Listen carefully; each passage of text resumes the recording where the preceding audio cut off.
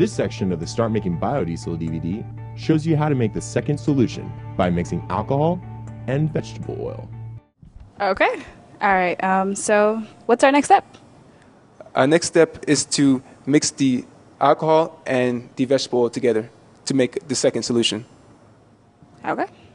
Let's do it. We mix 10 milliliters of isopropyl alcohol or rubbing alcohol and we mix that with 1 milliliter of vegetable oil. Okay, so this is any type of rubbing alcohol. It doesn't matter. It should be at least 70% of 70% alcohol by volume. Okay.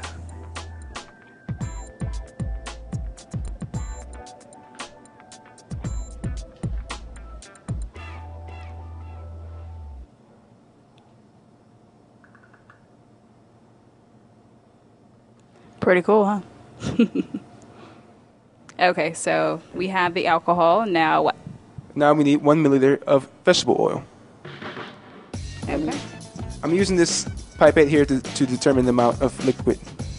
Okay, so this vegetable oil is kind of dark. But now, when I go to the store and I go to buy vegetable oil, it's never this dark. So is this used or is this brand new or?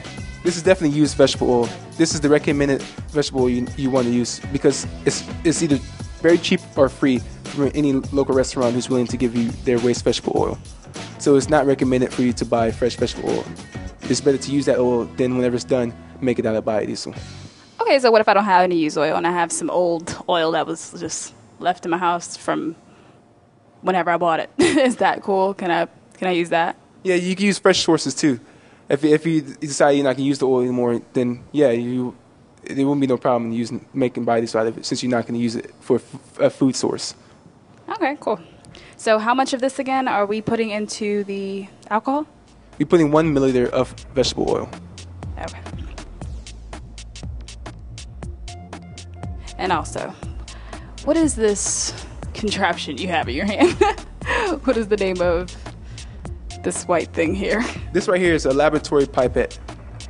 It can measure very small amounts of liquid, which is very good for accurately determine the amount of sodium hydroxide that is needed. So where would I be able to find one of those? You could buy one of these in any chemistry store or online at the chemistry website. And these are the most expensive type of measuring small liquids. But you can also buy a cheaper version, which is a disposable pipette. And these cost very cheap. You could buy a 100 pack for less than $20.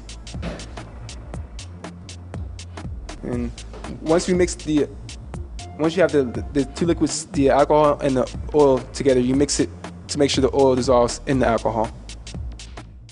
For more information, check out our website at www.startmakingbiodiesel.com.